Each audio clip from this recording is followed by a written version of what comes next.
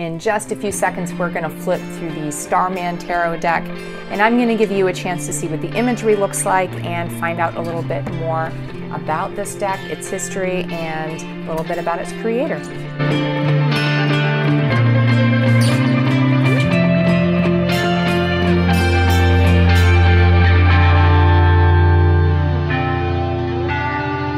Hey guys, and welcome to my channel. If you haven't met me yet, I'm Leesa. I'm a certified tarot consultant whose goal is to help you leverage the power of the tarot to gain insights into yourself and make your life amazing. And on this channel, I do lots of tarot related videos like this walkthrough. So if you're new here, hit that subscribe button so that you can find my other videos and my other deck walkthroughs and see when new ones come out. So the purpose of this walkthrough is basically to show off the Starman Tarot so that you have the ability to see a little bit about what this deck is all about, find out a little bit about the artist, and see some about the artwork. So I'm going to tell you just a little bit of information while I'm flipping through the deck for you. I'm not going to show you all of the cards in the deck, but I will show you enough to get a sense of the artist's style. And the artist is David De Angelis. He actually worked with David Bowie. He's an artist who worked with David Bowie on his album art, Outside and Earthling, and that was in the 1990s. So David De Angelis, and I'm just going to start kind of going through this, but let me show you the backs first, and then let me start flipping through some of the cards here for you. So De Angelis actually, oddly enough, met David Bowie at his father's, at De Angelis's restaurant. Let me back that up. David De Angelis, his father, owned a restaurant, and David Bowie was working very near to that restaurant back in the 70s, walked in and actually sat down next to De Angelis and had a conversation with him about some art that he was doing at the time. He was just a child.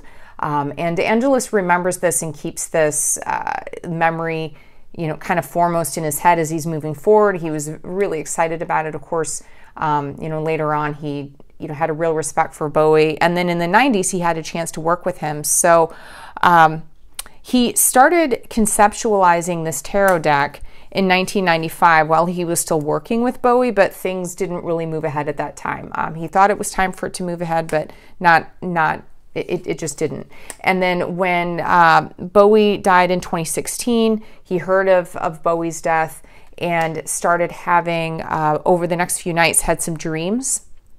And in these dreams, which he actually says were not dreams, but were more visions, he said he was holding the completed Starman Tarot deck in his hands, and he was fanning through them. He was looking at the imagery, and when he woke up, he spoke with his wife Esther, and they decided to work together to bring the deck into reality. So even though he's done all the artwork, his wife and him together actually wrote the book that goes with this, so she definitely had a hand to play.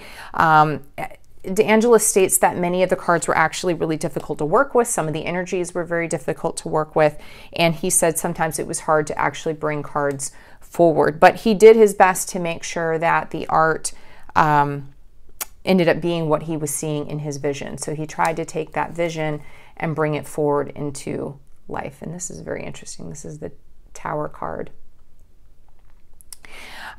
So one of the thing about the art, and let me just kind of pull this up real quick because I feel like this kind of states it, and I'm just going to read here off of the back. But he said the deck weaves together an experimental typography, street art, eroticized sci-fi imagery, influence of philosophy, shamanism, cosmology, futuristic cosmologies, chaos theory, Caravaggio, destroyed imagery of punk, and sacred geometries. So when you read that, you're like, okay, this deck, yes. Absolutely.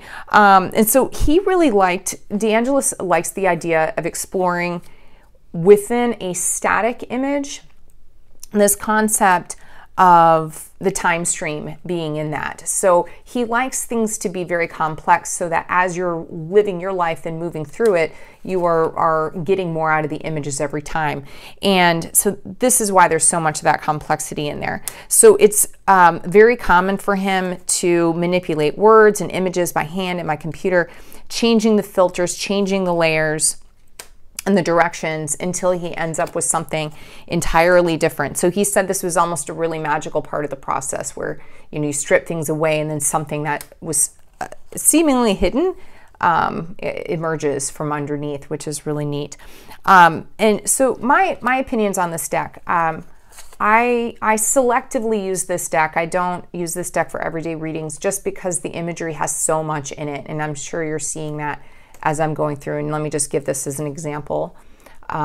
So here we have the Four of Wands, and you look and you're like, okay, there's two people here, but you know, we've got some of this sacred geometry. We have right here, we've got what I believe are words that have been kind of changed and adapted and moved around. And then when we look at the actual people and dig into that, you see that even, you know, the faces have images upon images, and then you go deeper and deeper, and there's just more and more and more there. And look, there's even little mushrooms there. I've never even noticed that before. And is this a face? I'm not sure, but this is the thing about this deck, is there's just so much in here. So not a lot of tarot decks go this deep into the imagery.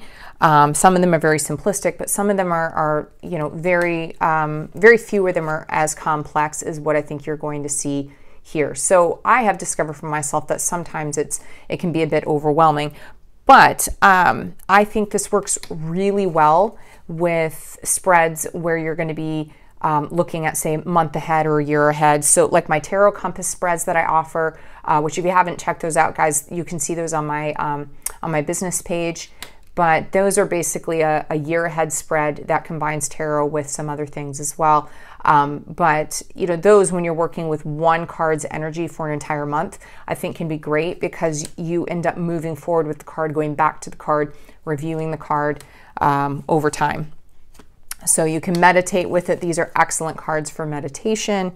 You know, I think there's a lot to be done and a lot to explore with this particular deck. So if you are someone that loves modern and complex imagery, or if you just have a real love for David Bowie or David De Angelis, and that work really speaks to you, and then this could be a really great deck to get a reading with, and you know, have someone you know, give you a reading and then also get you the imagery that goes along with it, or even have some cards, like I said, to meditate with or work with.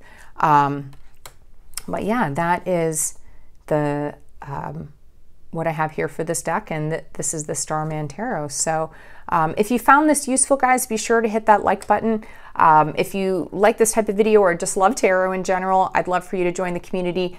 Subscribe, hit the bell so you can see when the next one comes out. And if you're interested in you know, a year ahead reading or my tarot compass reading, head over to my site to see some of the different things I offer and hit me up there. But thanks again for hanging out with me, guys, and I'll see you next time.